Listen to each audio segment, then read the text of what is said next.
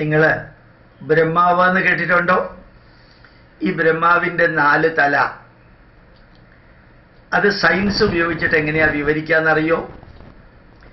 യഥാർത്ഥത്തിൽ നമ്മളുടെ പൂർവികര് ത്രിമൂർത്തി സങ്കല്പം, ബ്രഹ്മ വിഷ്ണു മഹേശ്വരന്മാരുടെ സങ്കല്പമാണ്. അങ്ങനെയുള്ള മനുഷ്യരൊന്നും ഉണ്ടായിരുന്നില്ല. ബ്രഹ്മാവ് എന്ന് പറയുന്നത് ഒരു മനുഷ്യനല്ല, മനുഷ്യരൂപം, സൃഷ്ടിയുടെ മനുഷ്യരൂപമാണ് എന്ന് വ്യക്തമാക്കിയിട്ടുണ്ട്. വിഷ്ണുവും മനുഷ്യരൂപത്തിൽ പ്രവർത്തിക്കുന്നു എന്ന് മാത്രമേ ഉള്ളൂ. സങ്കല്പമാണ്. സങ്കല്പം എന്ന് വെച്ചാൽ ആർബിട്രറിലി ഫിക്സിങ്. ഈ ബ്രഹ്മാവിന് 4 തല. അത് യഥാർത്ഥത്തിൽ സങ്കല്പത്തിന് എത്ര തല വേണമെങ്കിലും ആവാം, യഥാർത്ഥ മനുഷ്യനായി അല്ല. അതുകൊണ്ട് 4 തലയെ സയൻസ് ഉപയോഗിച്ച് വിവരിക്കാൻ പറ്റുമോ എന്നൊന്ന് നോക്കാം നമുക്ക്. പണ്ടുള്ളവരിങ്ങനെ വിവരിച്ചിട്ടില്ല. ഇന്നത്തെ സയൻസ് ഉപയോഗിച്ച് ഞാൻ വിവരിക്കുന്നു എന്ന് മാത്രമേ ഉള്ളൂ. 4 തല എന്ന് പറഞ്ഞാൽ എന്താ അറിയോ? ശരിക്കും X axis, Y axis, Z axis, time axis, ഇത് 4 ഉണ്ടെങ്കിൽ ലോകത്തിൽ ഏത് സൃഷ്ടിയും നടക്കാൻ പറ്റുള്ളൂ. According to mathematics and physics 4 അക്ഷങ്ങൾ വേണം, 4 ആക്സസ് വേണം, എങ്കിലേ നമുക്ക് സൃഷ്ടി നടത്താൻ സാധിക്കുള്ളൂ. ഇപ്പൊ ബ്രഹ്മാവിൻ്റെ 4 തല എന്ന് പറയുമ്പോൾ 4 അക്ഷങ്ങളാണ് സൃഷ്ടിക്കുക. ഇനി ബ്രഹ്മാവിൻ്റെ പത്നി എന്ന് പറയുന്ന സരസ്വതി. പത്നി എന്നുള്ളത് സങ്കല്പമാണ്. യഥാർത്ഥത്തിൽ സരസ്വതി എന്ന് പറയുന്ന ഒരാളൊന്നും ഇല്ല. വിദ്യ, സൃഷ്ടിക്ക് ഇന്നവിറ്റബിളി ആവശ്യമുള്ളത് വിദ്യയാണ്.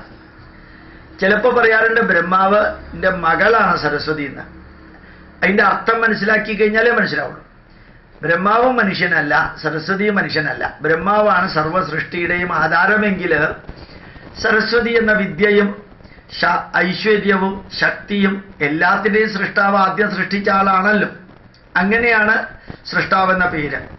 ബ്രഹ്മാവിന് ഒരിക്കലും അമ്പലങ്ങൾ പൊതുവെ ഉണ്ടാക്കാറില്ല. വളരെ വിരളമായിട്ട് ചില സ്ഥലത്തുണ്ട്, അത്രയേ ഉള്ളൂ. എന്താ കാരണം? എല്ലാത്തിനെയും സൃഷ്ടിച്ച സൃഷ്ടികർത്താവിന് വേറെ നമ്മളൊരു അമ്പലം സൃഷ്ടിക്കേണ്ട എന്നുദ്ദേശിച്ചിട്ടാണ് യഥാർത്ഥത്തിൽ ബ്രഹ്മാവിന് അമ്പലമില്ലാത്തത്. എന്നാലും ചില സ്ഥലത്ത് അമ്പലങ്ങളുണ്ട്. ആ ബ്രഹ്മാവ് എവിടെയിരിക്കുന്നത്? താമരയിൽ. മനുഷ്യനല്ല, അതുകൊണ്ടാണല്ലോ താമരയിൽ ഇരിക്കാൻ പറ്റുക.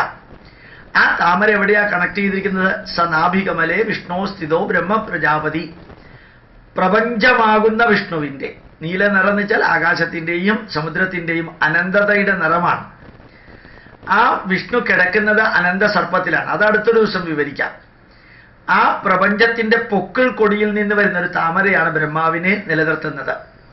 ഈ പൊക്കിൾ കൊടിയും താമരയും ബ്രഹ്മാവ് എങ്ങനെയാണ് ബന്ധപ്പെടുത്തിയിരിക്കുന്നത്? അമ്മയുടെ ഗർഭത്തിലിരിക്കുന്ന കുട്ടി പൊക്കിൾ കൊടി വഴിക്കാണ് എനർജിയും മെറ്റീരിയലും എടുക്കുക. അമ്മയുടെ ഗർഭത്തിലിരിക്കുന്ന കുട്ടി പൊക്കിൾ കൊടി വഴിക്കാണ് അമ്മയിൽ നിന്ന് എനർജിയും മെറ്റീരിയലും ശരീരം വളരാനായിട്ട് എടുക്കുന്നത്. അതുപോലെയാണ് പ്രപഞ്ചത്തിൽ നിന്ന് മെറ്റീരിയലും എനർജിയും എടുത്തിട്ടാണ് ബ്രഹ്മാവ് X axis, Y axis, Z axis, time axis plus വിദ്യ സരസ്വതി സൃഷ്ടി നടത്താം. സർവ്വതിൻ്റെയും സൃഷ്ടി നടത്താം. ബ്രഹ്മാവിൻ്റെ കയ്യിൽ 4 വേദങ്ങളാണ്. എന്താ വേദം? ഋഗ്വേദം എന്ന് പറയുന്നത് അറിവാണ്. യജുർവേദം എന്ന് പറയുന്നത് കർമ്മമാണ്. സാമവേദം എന്ന് പറയുന്നത് കലയാണ്. കൾച്ചറൽ, ആർട്ടിസ്റ്റിക് ഒക്കെയാണ്. അഥർവവേദം എന്ന് പറയുന്ന സാമാന്യ ജനതയ്ക്ക് ആവശ്യമായിട്ടുള്ള അറിവാണ്. ഇങ്ങനെ 4ആയിട്ട് വേദവ്യാസൻ അറിവിനെ തിരിച്ചത്.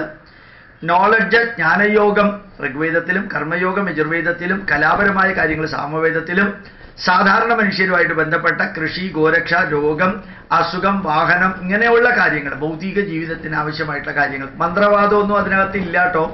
വെറുതെ നമ്മളെ പറ്റിച്ചിട്ട് പഠിപ്പിക്കലാണ്, തെറ്റായിട്ട് പഠിപ്പിക്കലാണ് പലരും ചെയ്തിരിക്കുന്നത്. അത് അഥർവവേദം. ഇപ്പൊ ബ്രഹ്മാവിൻ്റെ 4 കയ്യെന്ന് വെച്ച് കഴിഞ്ഞാൽ 4 തരത്തിലുള്ള നോളജ് അത് ചേർത്ത് ബ്രഹ്മാവ് സർവ്വതിനെയും സൃഷ്ടിച്ചു. ഈ ബ്രഹ്മാവ് എന്ന ആ കൺസെപ്റ്റ് നോക്കാം. ഇത് ഞാനൊരു നിലയ്ക്കൽ പള്ളിയിൽ അച്ഛന്മാർക്ക് ക്ലാസ് എടുത്തപ്പോൾ ഈ ബ്രഹ്മാവിനെ കുറിച്ച് ഞാനിങ്ങനെ വിവരിച്ചുകൊണ്ടിരിക്കുമ്പോൾ ഒരു കുട്ടിയച്ഛൻ, കല്യാണം കഴിച്ച കുട്ടി ഉണ്ടാക്കാൻ പോണ അച്ഛനല്ല, പള്ളിയിൽ അച്ഛനാവാൻ പോണ പാർട്ടി. ആ അച്ഛൻ ഇത് ഞാൻ പറയുന്ന മുഴുവനും കേൾക്കാതെ ചോദിച്ചു, എൻ്റെ പള്ളിയിൽ കുറേ പേര് ബ്രഹ്മാവ് ബ്രഹ്മാവ് ബ്രഹ്മാവ് എന്ന് പറയുന്ന മാവ് എന്താണെന്ന് ചോദിച്ചു. എടപ്പള്ളി പള്ളിയിലും ഇങ്ങനോട് ചോദിച്ചിരുന്നു. അപ്പൊ ഞാൻ ആ കുട്ടി അച്ഛനോട് പറഞ്ഞു, മോനെ, ബ്രഹ്മാവ് ബ്രഹ്മാവ് ബ്രഹ്മാവ് എന്ന് പറയുന്ന മാവ് കുർബാന കുർബാന കുർബാന എന്ന ആനയ്ക്ക് മതമളകുമ്പോൾ കെട്ടാനുള്ള മാവാണെന്ന് തൽക്കാലം അവരോട് പറഞ്ഞാൽ മതി. മോനും അത്ര മനസ്സിലാക്കിയാൽ മതി. മറ്റൊന്നിലും വിജയിക്കാത്തവനെയാണല്ലോ പള്ളിയിലച്ഛനാക്കുക. പള്ളിയിലച്ഛനും ആവാൻ യോജിക്കാത്ത പാർട്ടിയെയാണ് ബിഷപ്പാക്കുക. അതിനിങ്ങനെ ദിവ്യഗർഭം നൽകാനുള്ള കപ്പാസിറ്റി വേണമെന്ന് മാത്രമേ ഉള്ളൂ, അല്ലെങ്കിൽ മുക്കാനുള്ള കപ്പാസിറ്റി വേണമെന്ന് മാത്രമേ ഉള്ളൂ, അല്ലെങ്കിൽ പ്ലഡ്ജ് ചെയ്ത് പൈസ എടുത്ത് നാട്ടുകാരെ പറ്റിക്കാനുള്ള കഴിവ് വേണമെന്ന് മാത്രമല്ലേ ഉള്ളൂ. അതിലും പറ്റാത്തവനെയാണ് അതിനേക്കാളും മുകളിലേക്കാക്കുക. ഏതായാലും മോൻ ബ്രഹ്മാവ് എന്ന മാവിനെ കുറിച്ച് ഇത്രയും പഠിച്ചാൽ മതി എന്ന് ചെറുപ്പക്കാരനായ അച്ഛനോട് ഞാൻ പറഞ്ഞു. ഇത് രണ്ടും നിങ്ങളോട് ഇപ്പോൾ പറയാൻ കാരണം എന്താ അറിയാം, നല്ല രീതിയിൽ ചോദിക്കാൻ ആഗ്രഹിക്കുന്നവരുടെ അടുത്ത് അങ്ങനെയും പറഞ്ഞു കൊടുക്കണം. പിന്നെ തെറിക്കുത്തരം മുറിപ്പത്തല്, വെല്ലുവിളിക്കാനും എതിർക്കാനും അവഹേളിക്കാനും അപകീർത്തിപ്പെടുത്താനും ചോദിക്കുന്നവരുടെ അടുത്ത് അങ്ങനെയും പറഞ്ഞു കൊടുക്കണം. ഇത് 2019 ഫെബ്രുവരി മാസം 28 രാത്രി സന്ദേശങ്ങളിൽ 9 മണിക്കുള്ള സന്ദേശം. ജസ്റ്റ് മനസ്സിലാക്കാനായിട്ട്. പ്രണാമം, നമസ്കാരം.